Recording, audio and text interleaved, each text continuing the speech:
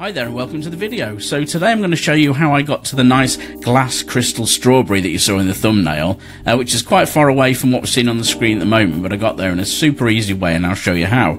So I'm using HiDream here, and I'm using this on the Draw Things platform, which is an Apple Mac only AI platform that can run sort of stable diffusion based models. It can run flux, it can run video models, lots of other things. I've done a beginner's tutorial on this, so I'll put a link to that in the description if you want to go and check them out. I'll also put a link to their Discord server because it is incredibly useful if you want to go there and ask any questions and check it out. It's not too busy that you'll never get heard, and the people that develop the software, they're just so helpful, so I'd check that out. But for now I'm just going to run through the basic settings that I started with. At least these will change depending on what I've done to the individual images. But model, I've got HiDream L1. I've got the full HiDream model here to give me the most quality and also flexibility of guidance levels and things. No LoRa's, nothing like that. I'm going to go straight down to image size. I've done these based on a 3:2 aspect ratio on like the preset normal resolution, which is a 1152x768. I sometimes go large. I can't remember if I did on this, but I generally stay with those kind of aspect ratios, 3:2, 2:3, just a habit, not for any technical reason. It's just what I like. Steps 40. You probably don't need to go that high for an image like this. Sort of 30 to 35 is probably okay, but that's what I had. Text guidance 3. That's my default start for any image, and then I adjust it either upwards or downwards depending on the results I get and where I think I want to go with it. Sampler DPM++ 2M AYS. You don't need to know what that means because I don't really even know what that means, to be honest. All that I know is in all my experimentation, that's the sampler that works best for, in my opinion, in HiDream, so that's what I use. Resolution dependent shift. This will be on by default. I had it turned off because I've been playing a little bit with the shift value, but don't worry about that for now. It's not going to make or break your images.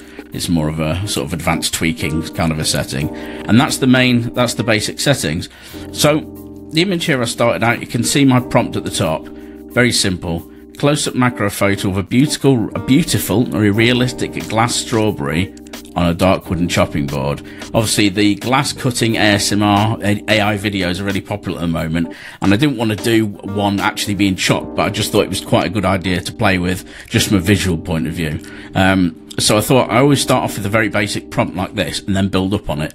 And you don't have to get complicated with prompts in HiDream, Flux, any models like that. They can take large complicated prompts because of the the technology kind of behind it, the language models and things like that, but you don't have to. You can get great results with very simple, straightforward prompts.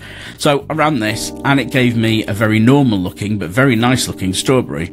So doesn't look like it's made of glass. So I thought, okay, let's try something else. I'll make a change. I probably should have ran more than just one. So this time I kept everything the same, but I moved the text guidance value up from 3 to 7. Which is higher than I would normally go for anything personally, but sometimes I like to go more of the extreme just to see if the change I'm doing is going to push it in the right direction. So by moving the text guidance value up, it's basically, it's telling the model that I want you to follow my text prompt more literally, but it's sort of at the detriment of the more realistic sort of look. So I pushed this up and realized that, okay, I'm getting a glass-like look here. So a higher guidance value is pushing me in the direction I want, but I don't want to go higher than this on the text guidance because it'll start to look cartoony and illustrative. Sorry. So I thought, okay, what am I going to do next? So in the next one, I changed the prompt. So we kept all the other settings the same, and I thought, how can I describe more something that's made of glass? So I've inserted the words faceted gemstone glass strawberry. And just those terms there has given me that, which obviously now is starting to look more like what we want. It's almost like a jewel, like a crystal kind of strawberry. So this is going in the direction we want. So then this was just a variation. This was just a second generation with exactly the same settings. I normally do like 2 or 3 for each prompt I tweak, sometimes more, depends. And I just thought, okay, so I like where this is going, but I want to add a little bit more to the scene. So now I changed it again, and I added with a Japanese knife laying alongside. And I also added, the glass is sparkling and there are strong caustics in the scene. Now, caustics are these kind of reflections of colour that you get shining through glass onto surfaces, or you get them on like the top of swimming pools and where the water reflects, the light reflects to the top of the water and causes all those patterns on the bottom of a swimming pool. That's like caustic light effects as well. So I just added that, and I did drop the guidance actually back down sort of 5, so somewhere between the original 3 and the 7, just to kind of push it away from that slightly fake look and just keep the textures looking a bit more realistic.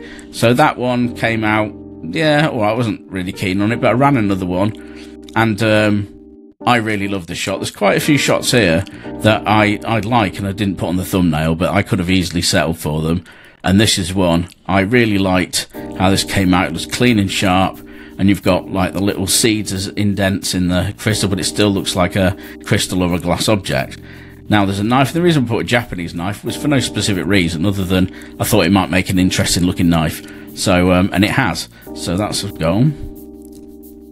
So I think this next one was just another one from the same values again, just another generation. What have I changed on this one? See, sometimes I don't realise if I've changed anything or not when I'm talking, and let's click through them. Nope, again, just another variation on the theme. I do this when I start to get more confident that I'm in the direction that I like. I will start to generate more variants, before I tweak something. And so this one here, the jump here was, what did I change? Nothing again. I just ran more. Obviously really like the concept. Now this one's really interesting because it's got these sort of small little crystals coming off that almost look like they're supposed to represent like water droplets, which is really nice. And then I started to get those on the next kind of generation as well. And I just think that adds a lovely bit of interest to the image. And this is really nice now. And when I get to the point where I think I'm happy with an image or a little project, this one was quite simple. I didn't do many variations, as you can see.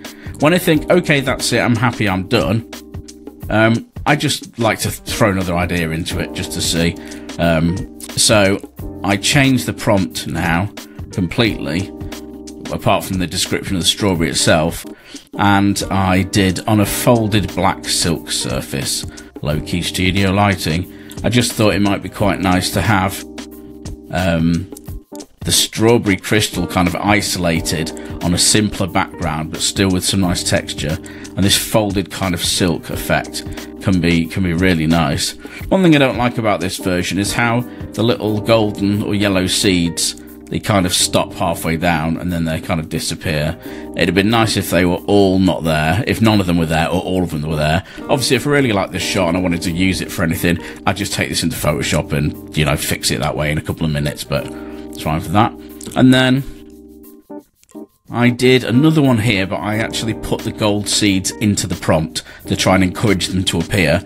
And it did, and it actually made them larger and actually more like sort of studs you would see on an item of jewellery or a brooch or something, or some kind of jewellery item like that. So ran another one and I got more gold seeds. So this is nice. Not quite as keen on the background here on this one. And you can see on both of these, there's a little bit of doesn't bring up that one. Where I've put gold, where I've mentioned gold for these seeds, it's bringing a little bit of gold onto the green of the leaves there. It's kind of which you might like, you might not. I would probably, again, if I wanted to go with this image as a final image to use for anything specific, I would probably take this into a photo editor and I would just get rid of the gold on the leaves just to make it a nice crisp, like 2 different colours. And I would probably deepen the red colour on this a bit. But for now, that's the variations that I did on this image. Very simple. As you can see, I started off with a really simple prompt, and I ended up with the prompt that was hardly any more complex. But this is the best thing about using models like HiDream and Flux and things like that. You can get very good results by just knowing what to have in your scene and prompting for it. And I just like to roll the dice a bit. I tend not to get too much into things like control net equivalents to kind of position props in the scene specifically. If I was doing work for a client and it had a very specific thing, then yeah, obviously you'd go down that route and use references and things like that. But for when I'm just experimenting with an idea, I just like to get in the ballpark and just roll the dice and just let the model come up with some new and exciting angles and compositions of its own.